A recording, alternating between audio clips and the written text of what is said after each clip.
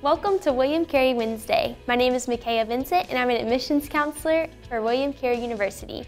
I'm here with Dr. Valerie Bridgeforth. She's the Vice President for Student Affairs. And tell us how long you've been an employee of William Carey. Well, hello, Michaela. This is my 16th year here at William Carey University, so it's very exciting to be here. So we're actually sitting in the King Student Center.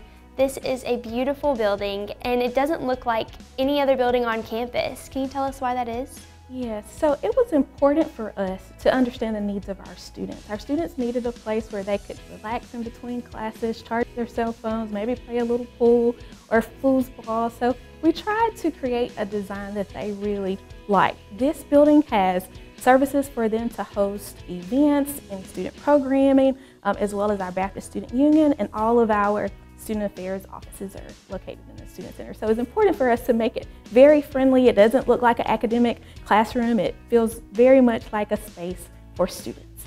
That's awesome. Can you walk us through floor by floor what each house? Yes, certainly. So when you enter into the building on the first floor, there's a large activity meeting room. The Baptist Student Union is there. On the second floor, it's all about the students. So we have what we call the Carey Diner. It's a place for them to have food, pizza, and hamburgers in between classes.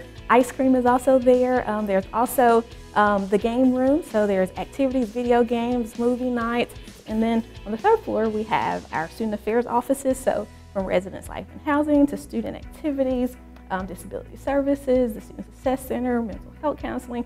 All of those services are now in one location here in the King Student Center for our students. Wow, thank you so much.